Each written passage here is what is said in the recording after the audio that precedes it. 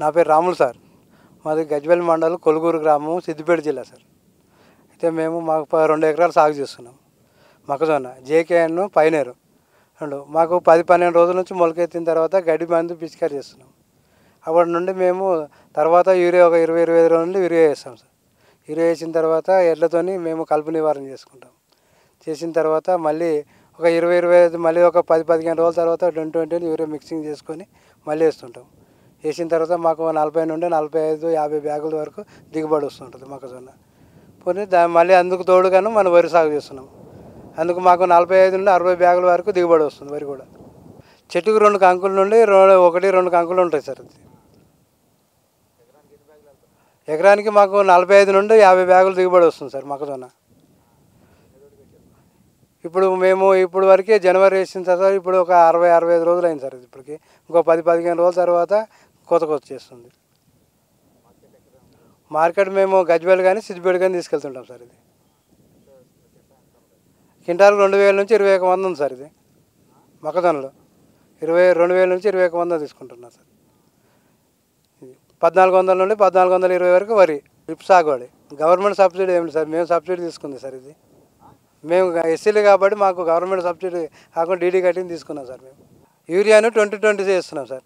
Factory 2020 జనవరి నుండి ఇప్పుడు 60-65 రోజులు అయింది కాబట్టి ఇంకో 10-15 రోజులు అవుతుంది సార్.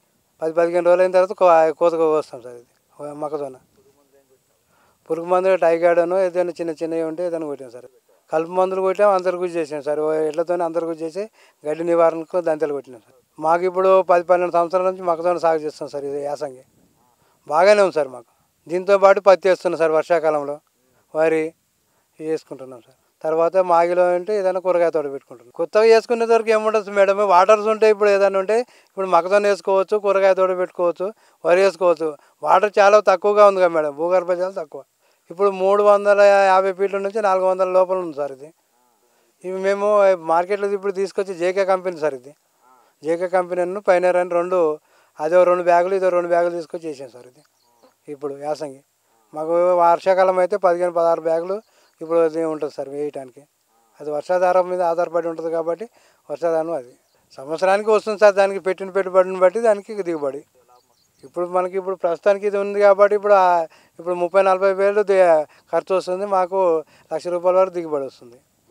వరి ధనలక్ష్మి సీడ్ కొత్తగా వచ్చిందని ఇది కొత్తగా వేసాం సార్. వరి ఇప్పుడు బాగానే ఉంది ఇప్పుడు వరకు అయితే. మరి ఇప్పుడు ఏది పురుగుల మందులు కానీ ఏది కానీ పిచికారి ఒకసారి చేసాం. కానీ ఇప్పుడు మొయ్యి పురుగు కానీ ఇటువంటి ఏదని క్రిమికాసిన ఏది కానీ ఇప్పుడు మందులు కొట్టలేదు ఇదివరకు.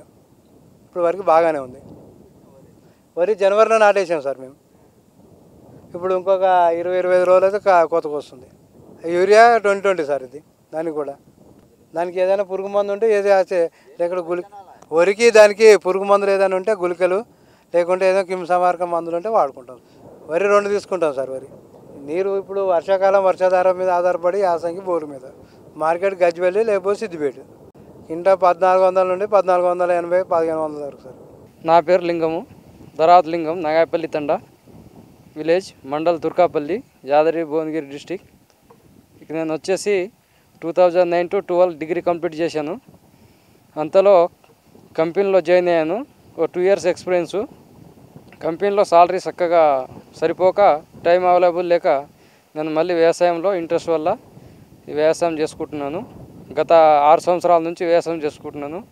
నేను ఇక్కడ పండించేది వరి, మొక్కజొన్న, మళ్ళీ వెజిటేబుల్స్, బెండ, మిర్చి, టమాటా, మళ్ళీ గోకర, మళ్ళీ అదేవిధంగా ఒక బంతి, చాబంతి ఎల్లో, మళ్ళీ బెంగళూరు బంతి పండిస్తున్నాను ఇక్కడ.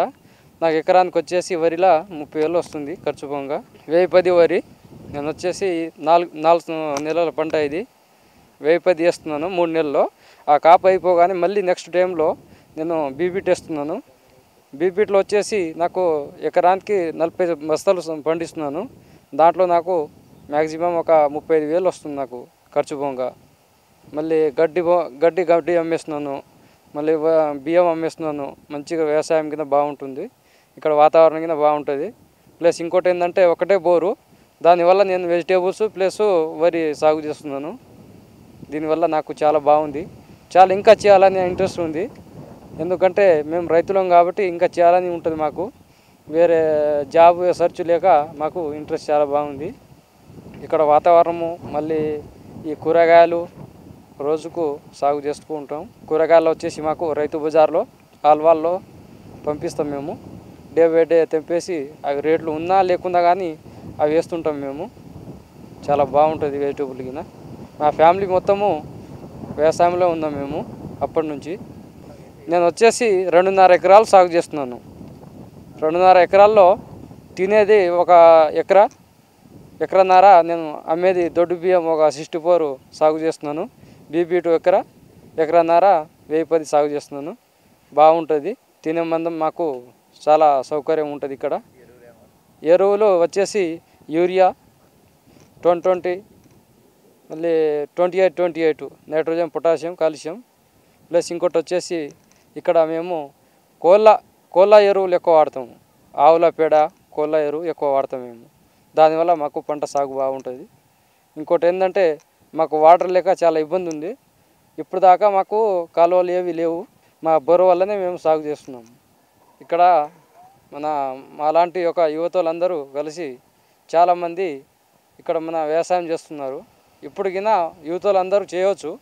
దాంట్లో మనం నష్టపోయేది ఏమీ లేదు. భారతదేశంలో వ్యవసాయం అంటే చాలా గొప్ప అభివృద్ధి చెందింది. మన ఆహార పంటలన్నీ ఉత్పత్తి చేస్తున్నాం. ఎందుకంటే మన రైతులేం నష్టపోయేది ఏం లేదు. దాంట్లో రైతులే పెద్ద విలువ. రైతు రాజు లెక్క ఇక్కడ మనకు గొప్పగా ప్రఖ్యాతి పొందింది. కాబట్టి మన అందరూ యువత ఉన్నా ఎవరు ఉన్నా కానీ వ్యవసాయం చేసుకోవచ్చు. ఎందుకంటే మాకు సౌకర్యం బాగుంటుంది. నేను చేసుకుంటున్నా వ్యవసాయం. నేను చేస్తున్నా కాబట్టి నాకు ఎక్స్పీరియన్స్ ఉంది కాబట్టి నేను చెప్తున్నా. బాగుంటుంది. యువతలు జాబ్ లేదని బాధపడకుండా వ్యవసాయం చేసుకోవచ్చు.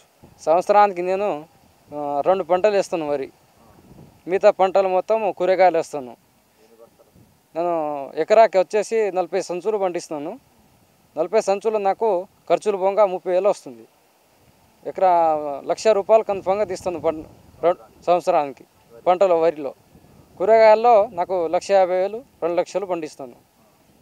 ఎందుకంటే ఒకటి పోగానే ఇంకోటి నేలపై మంచిగా పండిస్తాను.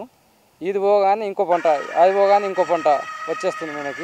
మనకు పంటలు గిన బాగుంటుంది. ఏం నష్టపోయేది ఏం లేదు. నేను పోయిన నెలలో బెండ పండించాను. ఎకరా బెండలో నాకు ₹1,70,000 వచ్చింది ఖర్చులు పోగా. బాగుంటుంది. బెండ బాగుంటుంది. వంకాయల్లో గిన నేను వచ్చేసి దాదాపు 80,000 సంపాదించాను.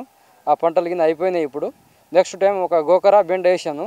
దాంట్లో గిన నాకు డే బై డే రోజు 2,000, 3,000 వచ్చేస్తుంది. దాంట్లో నష్టపోయేది ఏం లేదు రైతులకు. ఇప్పుడు గిన నేను చేస్తున్న పంట గిన నేను రైతునే ఉన్నా కాబట్టి నేను చెప్తున్నాను. ఇంకా బాగుంటుంది. ఈ పంటల ద్వారా నేను ఇంకా లాస్ట్ చివరి వరకు చేస్తూనే ఉంటుంది. నేను మా బ్రదర్ గిన 5 అన్నదమ్ములో మేము 3 వచ్చేసాము. ఎందుకంటే మా వ్యవసాయం గురించి చేస్తామని ఇంట్రెస్ట్తో వచ్చేసినాము. అవి గిన బాగా నడుస్తుంటుంది. ఏది ఉన్నా కానీ మాకు నీళ్ళు లేక ఇబ్బంది. లేకపోతే మేము ఇంకా వ్యవసాయం చాలా అభివృద్ధి చేయాలని మాకు ఇంకా అవకాశం ఉంటుందని మేము చేస్తున్నాము. మందులు వచ్చేసి నాకు బెండకు వచ్చేసి రోగరు, వరికి వచ్చేసి నాకు ఫస్ట్ స్టార్టింగ్లో మన పొటాషియం, మళ్ళీ కిమెంటు, యూరియా చల్లుతాను. మళ్ళీ పైనుంచి దోమ మందు, ఈ 2-3 రకాల మందు వాడతాను. ఇక్కడ వచ్చేసి నాకు పంటలో ఏ నష్టం లేదు. ఇంతవరకు నష్టం చూపించలేదు వరి చేను. కోత వచ్చేసి నేను ఇంతవరకు చేతితోటి కోస్తుండేది.